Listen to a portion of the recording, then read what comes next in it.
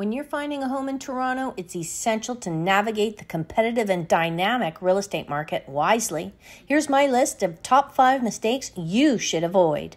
I'm Sandrine Amato, and if this is your first time on this channel and you want to learn everything and what it's like to work, eat, sleep, live, and play in Toronto, make sure to subscribe to this channel and click the bell so you're notified every time we post a new video. So if you're thinking about moving anywhere in Toronto or the GTA, make sure you give us a call, shoot us an email, or hit the appointment link below. Days, nights, weekends, we got your back when you're moving to Toronto. Now, here are the top 5 mistakes to avoid. Number 1, not getting pre-approved for a mortgage. Starting your home search without knowing how much you can afford or getting pre-approved for a mortgage. Why do you need to avoid this? Well, without a pre-approval, you may waste time looking at homes that are out of your budget. Or you could miss out on great opportunities that you could actually afford but didn't know it.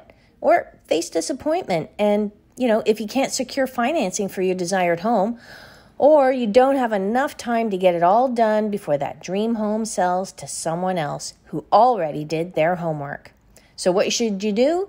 Start your home buying journey by getting pre-approved for a mortgage. This involves working with a mortgage broker or lender to determine your borrowing capacity and interest rates, not just a general online inquiry.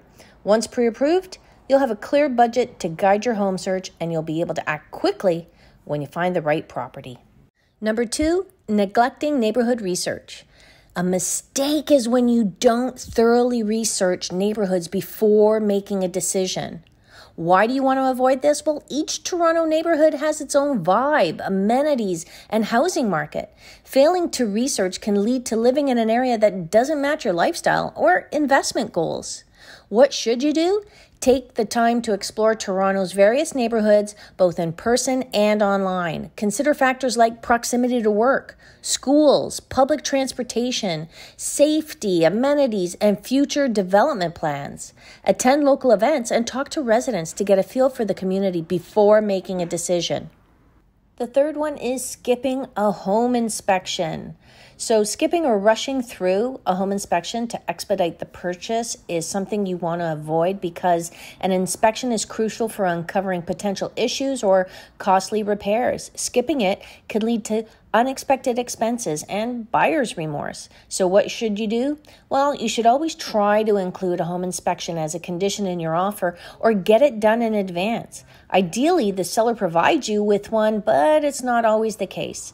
Hire a qualified home inspector who can thoroughly assess the property for any potential issues. Review that inspection report carefully, ask questions, and be prepared to negotiate repairs or pricing based on the findings. And number 4, overlooking future growth and resale value. Focusing solely on the current state of the property and neighborhood without considering future growth and resale potential or historical decline is a problem. Why you want to avoid this? Well, Toronto's a growing city and neighborhoods can change over time. Ignoring potential future developments or changes in the area can impact your property's value and your long-term satisfaction.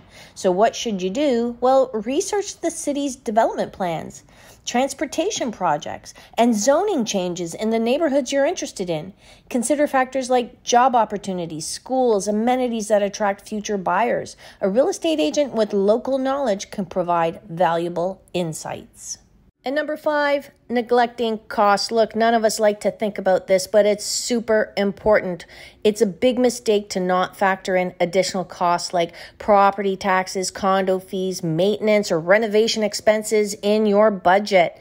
Why you need to avoid this is because underestimating the full cost of home ownership can strain your finances and relationships. So be sure to budget for all associated expenses to avoid financial stress down the road.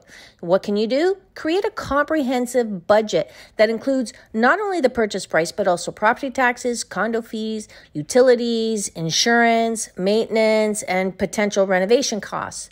Factor in a financial cushion, also known as savings, for unexpected or future expenses.